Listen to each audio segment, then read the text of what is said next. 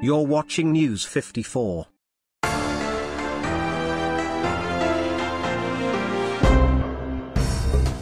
Dr. Mukisa Kituyi has finally come out to defend himself after a sexual video clip alleged to be his leaked online.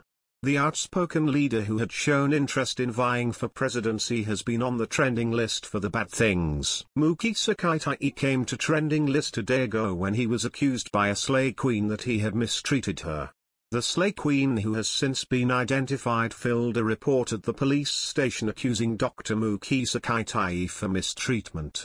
What followed was a series of drama as the slay queen released nude photos and videos of Mukisa Kituyi. The man on the spotlight last night around 10 p.m. through his official Facebook page revealed that he was not the one in the clips and that it was video shots. He wrote, "Fabricated video shop won't deter us from achieving our purpose. We shall resuscitate our dwindling economy come 2022. Cartels have realized we are winning and they are now busy manufacturing all sorts of propaganda from videos to photos. Kenyans are not that gullible to fall into retrogressive traps. I repeat, I am the exact antidote to the cartels.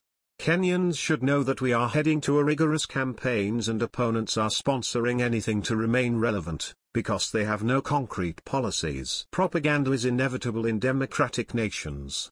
Kenyans have had enough of him and couldn't hold on as they war instead of peace. Many criticized him for his behavior.